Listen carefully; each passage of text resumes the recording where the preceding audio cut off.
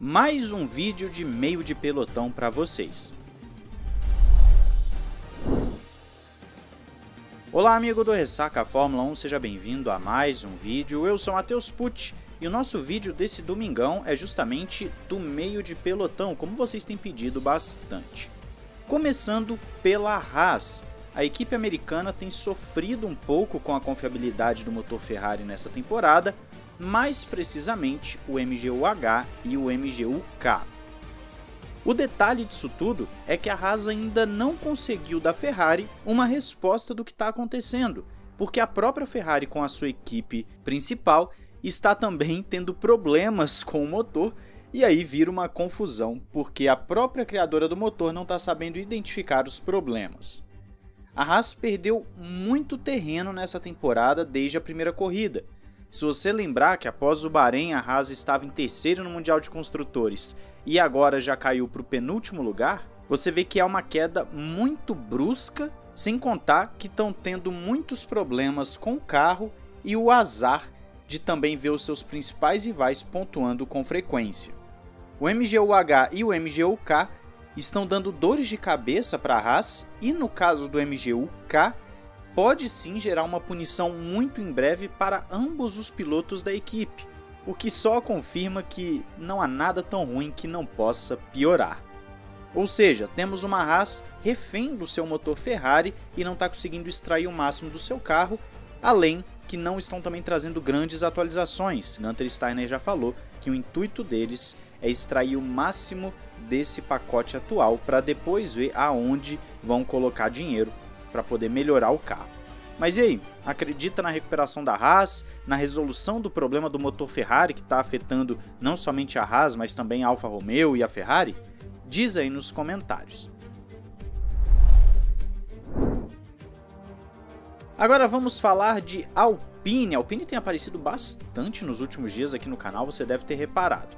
Uma coisa bem curiosa da Alpine é que na última corrida nós vimos o Alonso largando em segundo, mas perdendo as posições rapidamente, principalmente após a estratégia de box, o que foi afirmado pelo Otmar Szafnauer como sendo um timing ruim no momento em que teve o safety car.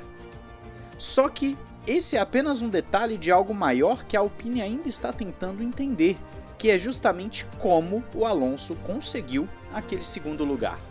Otmar Szafnauer falou ao as.com que com todos os computadores que a equipe tem, e são muitos computadores, eles ainda estão tentando entender como que chegaram àquele resultado, até porque o Alonso não foi rápido somente na chuva, mas na sexta-feira ele também já tinha sido muito rápido.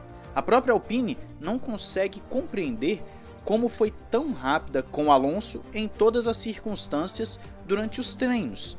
O que mostra um potencial escondido desse carro da Alpine, que como trouxemos vídeo recentemente, está trazendo atualização atrás de atualização e vai trazer mais uma em Silverstone, o que é impressionante para uma equipe que está, assim como as demais, limitada pelo teto orçamentário.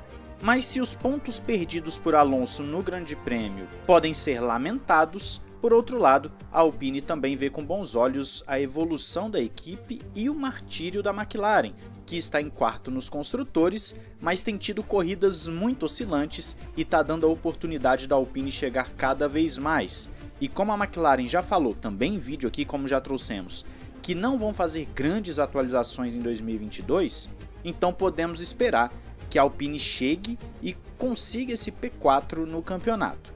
Mas aí só o tempo vai dizer, porque também a atualização da Alpine tem que dar certo, né? Não adianta a gente ficar também trabalhando em cima de coisa que nós não sabemos. Mas é curioso ver como a Alpine ainda tenta entender o ritmo alucinante do Alonso durante a sexta e o sábado. Ainda sobre a Alpine, Esteban Ocon elogiou bastante o Alonso, falando que eles têm uma relação excelente. Muita gente falou que seria difícil, mas as coisas não são verdade, e que o Alonso ainda é aquele leão que ele sempre mostrou ao longo da temporada. Ocon fala que gosta demais de trabalhar com Alonso e que ele não tem que provar nada para ninguém, ele no caso o Fernando. E se quiser continuar na Fórmula 1, ele vai ficar. Alonso tem se mostrado inclusive bem motivado para continuar, mesmo com o carro de meio de pelotão, E por mais que falem do Piastri, eu acredito que o Piastri vai para outra equipe, como a Williams, que está sendo especulado, enquanto o Alonso fica na Alpine mesmo.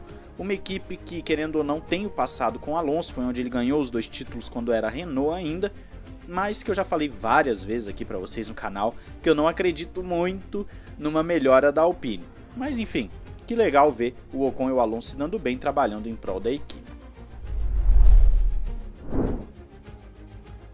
Agora vamos falar de Aston Martin. Muita gente me perguntando se a Aston Martin não vai levar a atualização para Silverstone. Nós falamos sobre isso já tem algumas semanas, mas sim, eles vão trazer atualizações para Silverstone e o chefe da equipe fala que estão atualizando o tempo todo, mas para Silverstone vai ser algo substancial.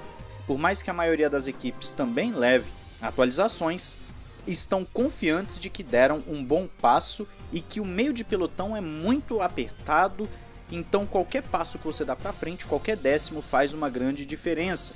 Portanto, eles estão animados e querem começar a ficar no top 10 com mais frequência, principalmente depois da atualização do carro que veio com aquele spec parecido com o da Red Bull.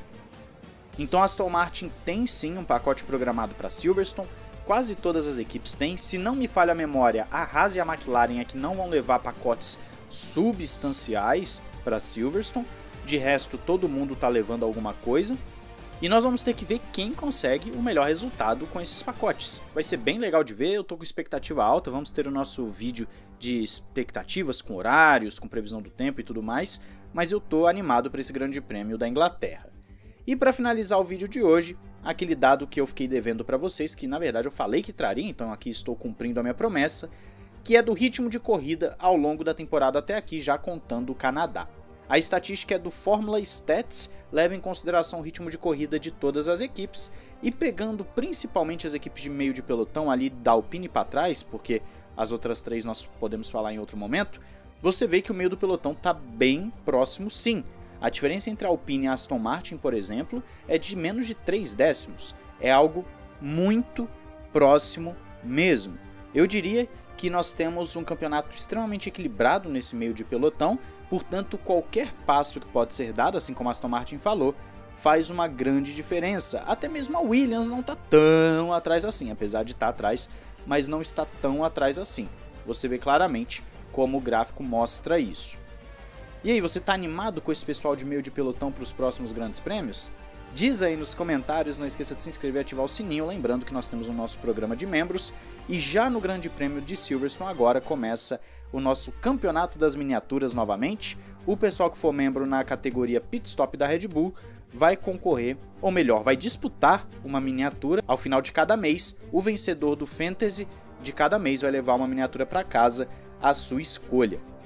Então não deixe de participar, temos outros planos também, o pessoal já está começando a entrar lá no nosso chat, a gente está conversando, batendo um papo e durante o Grande Prêmio teremos chat de voz em tempo real com vocês, membros. É isso aí galera, um grande abraço, valeu e falou!